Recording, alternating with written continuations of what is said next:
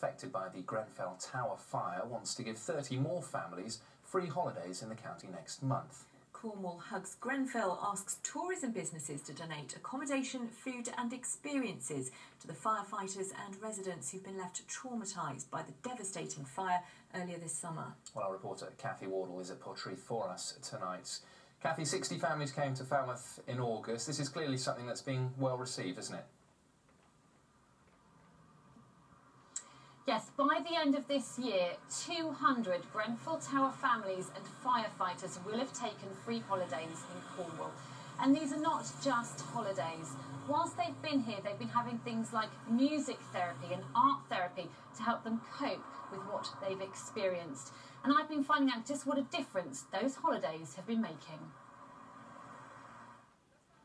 It just helps us forget about everything. Like having fun with my mum.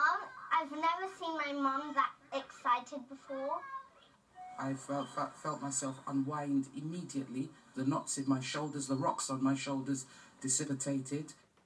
The voices of just some of the Grenfell Tower families who've holidayed in Falmouth this summer. Now Cornwall Hugs Grenfell founder Esme Page is hoping to do the same in October half-term. We've got a lot of families that really want to come down, and I so understand that, because they're stuck in hotel rooms, the nights are drawing in, it's getting darker and there's a lot less to do outside. They just want to get away from the tower, basically. 10 families have been offered free accommodation in October so far, and more is needed. We've got another 20 families we'd like to place, and particularly we need coastal properties where you don't need a car. Sean Catron lets out apartments in Marazion and has already had a Grenfell firefighter and his family to stay. It's not that hard to leave, 1 week aside, to have somebody to come and stay. And I think it makes such a difference, I think, to the people coming down, just to give them a little break. And I think now that I've seen the scheme, how it works and everything, I would definitely recommend other people to give it a go. Paddleboard instructor Lawrence Smith has been offering free lessons to Grenfell Tower families. With one family, a mum and her daughter, we went out, learnt how to paddleboard, and then very soon they were doing yoga on the paddleboards and just chilling out and just soaking up the sort of nurturing aspect of being on the water.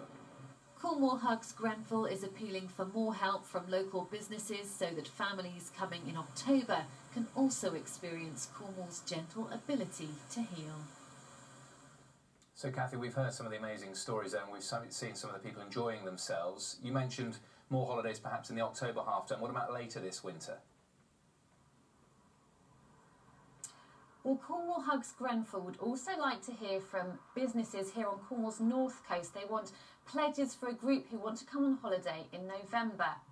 Now, that group are going to be staying in Porthtowan, so anything as close to that area as possible is best. Now, it could be surf lessons, it could be pasties, meals out, even riding lessons. Anything that's going to make those holidays as memorable as possible. OK, Kathy Wardle in Porthtowan for us tonight. Thank you.